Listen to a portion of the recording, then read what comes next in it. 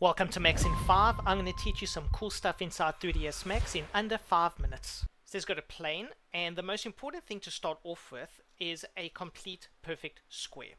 I'm going to right click, convert, editable poly. I'm going to go into the edge mode.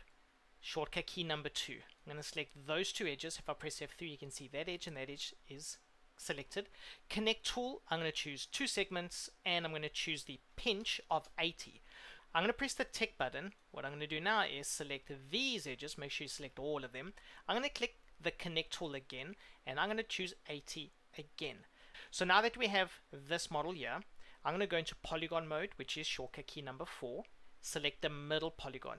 I'm going to detach that polygon, clicking the OK button. Now I'm going to select this polygon again. I'm going to go to the edge mode again. Same process, select those two edges, click on connect. This time I'm going to make this a bit smaller, 90.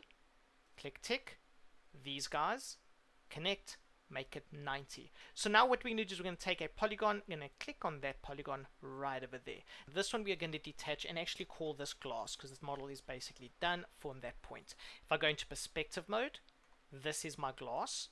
This is going to be the inner frame and obviously that is the outer frame. So very, very simple at the moment. What I'm going to do is select the glass. I'm going to go into modify list. I'd like to give it some thickness. In my case I just like working 3 up and 3 down. Hide this model now. I'm going to select this polygon right over there. So this object right here, I'm going to isolate that for you to show you what I'm about to do. I'm going to grab the polygons. I'm going to select these polygons. I'm going to click the detach button, click the OK.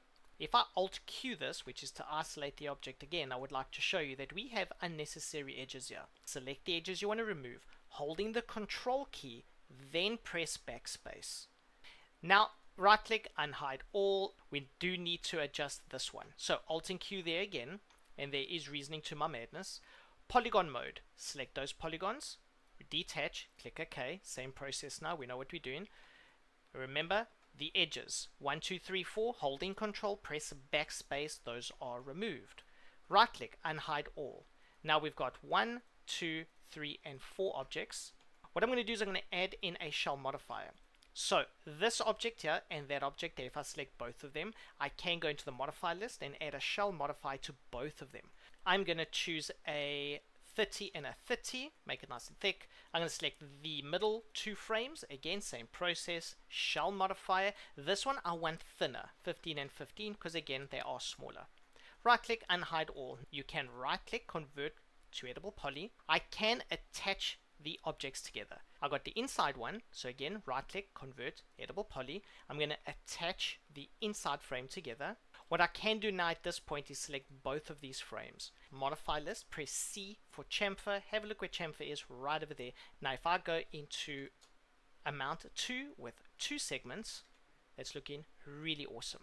At this point, save select this model and you can use this anywhere that you want. So I'd like to show you one more design. Let's go into our plane mode, click and drag, make sure that it's a meter by meter because we're not following a CAD plan. Convert, editable poly, but no connect mode. I'm going to go into polygon mode, select the polygon. I'm going to go and use the inset tool. So I'm going to choose inset, click the tick button, detach the middle polygon, select the middle polygon, another inset. This time let's choose a bit smaller, let's go for a 30, click tick, and then detach, OK. Top one, polygon, select, detach, enter. Select those two, detach, enter. Let's select the outer frame actually because this one's thicker. Let's go into the shell modifier. This one, let's choose 30 and 30. Let's choose the inner frame. Let's go to shell modifier again. Let's choose 15 and 15. Make sure it's in 2 mils for the chamfer, segments of 2. And now all of a sudden we have that design, which is also really, really awesome. I'm going to go to modify list. Let's go into the symmetry modifier and let's choose the mirror. Let's go underneath the edit poly mode and have a look. So I can make it obviously longer. Now of course can make it wider, which is really cool, right? And if you are looking for a full comprehensive course that teaches 3ds Max from the absolute beginning for the ArcViz industry, check out my course at VizCourse.com.